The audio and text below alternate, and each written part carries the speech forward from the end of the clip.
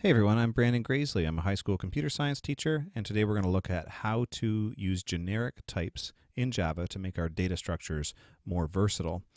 So in a previous assignment for my online class, I asked my students to create a stack object, which included two classes, a stack and a stack element, which held the individual values, and that was going to store int values. And then we realized that if we wanted to store something different, let's say char values or doubles, or strings, we would have to modify the definition of the entire stack class, which was not very practical.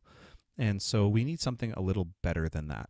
Now, what I'm going to show you today, generics, these are used for only for storing objects. They're not useful for primitive values, so they're not good for things like ints.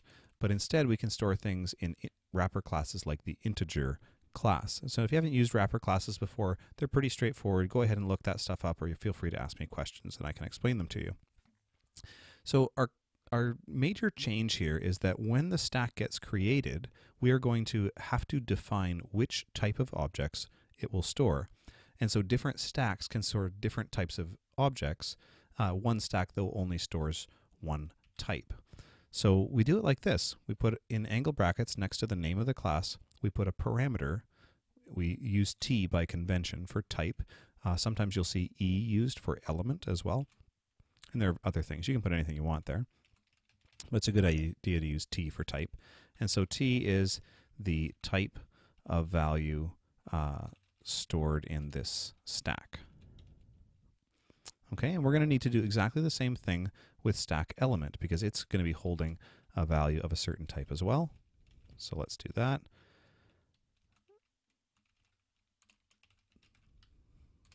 Type of value stored in this stack element. Okay, so far so good. So we have declared that the stack and the corresponding stack element must have a certain type. So let's see then, that type is going to have to be applied anywhere where normally we would have said something like int or char or string. We're going to use that type instead to help us declare those things. Okay, so let's start off. Before we had the int size, we're still going to need that. And before we also had a stack element, which we called next, top, which was going to be the top of the stack. Now we're going to have to fix this just a bit. We're going to call it stack element, and we're going to pass in the parameter t. When the stack gets created, we get this parameter t. We're going to use that parameter here.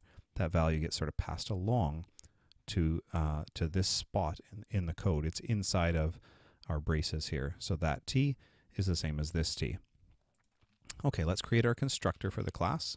Public stack. Doesn't need anything here. It'll have to take the parameter when it gets called because of this right here.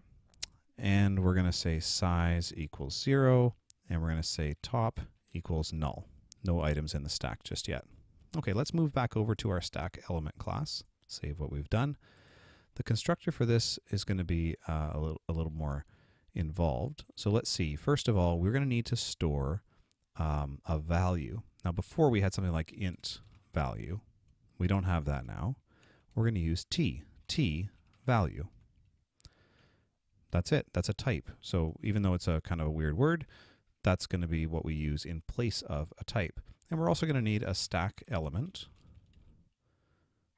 which is going to have the same type, t. That's our next element. Now, our stack element constructor is going to take a value and a next link. The value it's not an int value anymore.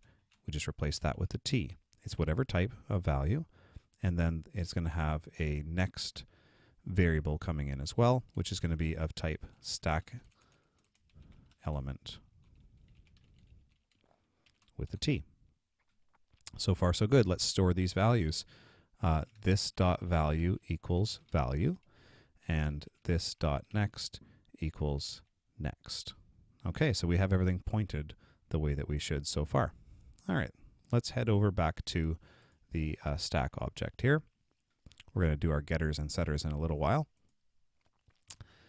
if we have time. So our public stack object here is going to need that push method. Let's start off with that. Public void push. Now push has to receive a value from the user. It will be of type T. And let's call that new value, just to make it a little easier on us. Well, that has to be stored in a stack element. So we make a stack element of type T, and we'll call it, let's say, new element. It equals a new stack element of type T, and the parameter that we give it is new value and the top. Okay, so I put this T in here like this. You don't actually have to, but it's really good practice to do that. So you can see here there's a redundant arguments used.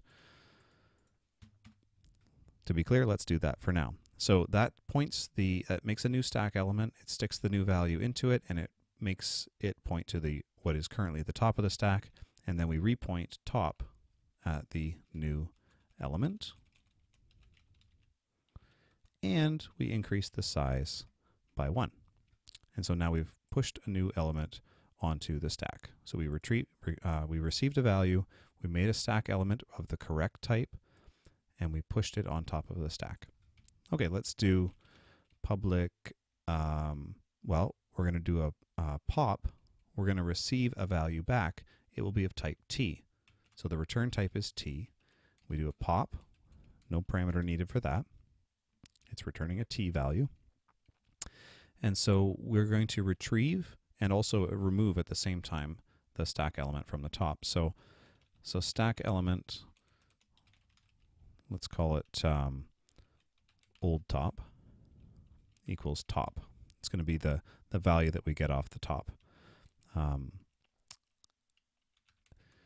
Let's just do one thing here. If old top was null, we're going to return null.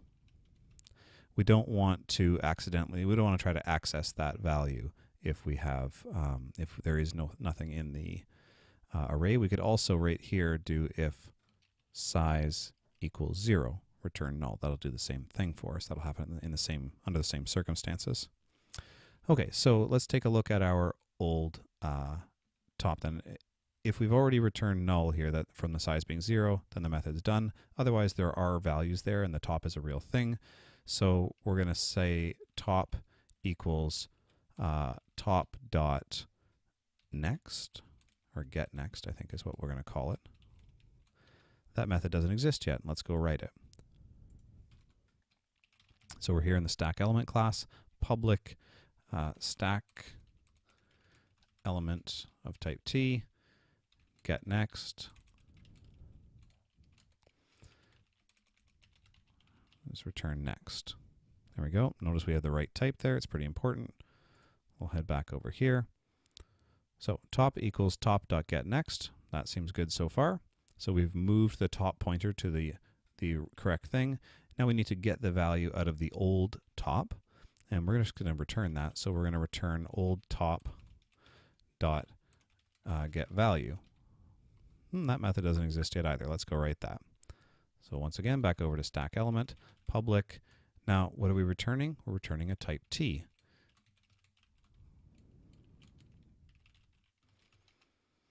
We return the value, which is of type T. Hey, we're doing all right so far. Let's see. I'll wait for that to recover here. And okay, I see what mistake I made here. This is saying that I have an object can't be converted to a T, and that's because up here, this old top, I should have declared it as the correct type of stack element right there. Okay, so now, yeah, our error is gone. Now I fixed my mistake. So when I grabbed old top, I had to keep saying that it was of a certain type. Okay, so now we've been able to pop the correct value. Let's do another one, public. Then we're going to do the peak. Once again, we're going to need to do that. Oh, I missed something. When we popped, we had to reduce the size by 1. Have to do that before the return statement. Okay, peaking now. Let's see. We're going to look at the current top value, and if it's there, if there is one, then we're going to return that value. So, but if the size is equal to 0, well, we're going to return a non-value. So what that looks like in Java with objects is we're going to return null. If the size is 0, don't even look at it. There's nothing there. Return null. Otherwise, we haven't returned, and the remaining statements will execute. we're going to return top.getValue. Okay, that's pretty good.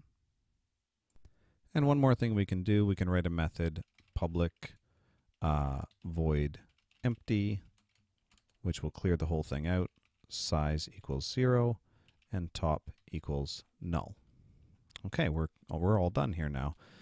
Let's let's write a main method just to test this out. Public static void main string array of arguments. And let's create a new stack object. And once again, we have to put in that type parameter when we do that. So let's do a stack. We'll call it a string stack.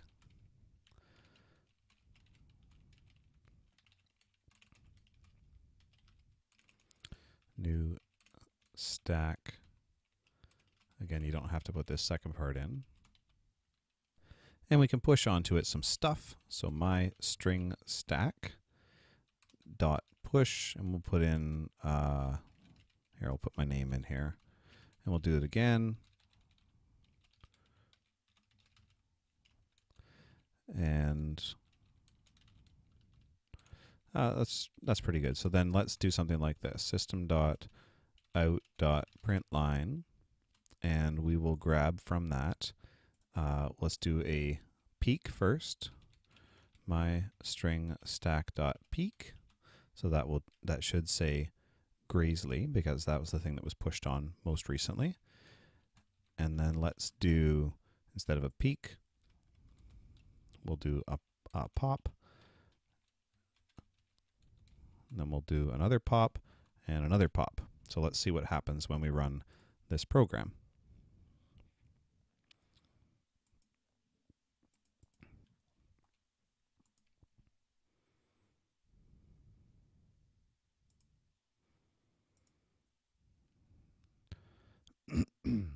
Okay, and let's see what we got. Graisley, Graisley, Brandon, and then null, because that was when we had no objects left in the stack.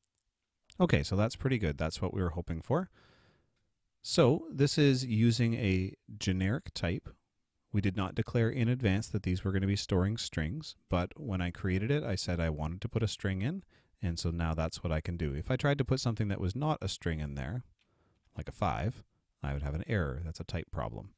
And so this particular stack, my string stack, only stores strings. But if I were to make a different stack, I could have it storing different object types. So those are generics. That's how they work. I hope this has been helpful. Please let me know in the comments below if you have any questions. And of course, a like and a subscribe would always be helpful. So thanks very much, and I'll talk to you later.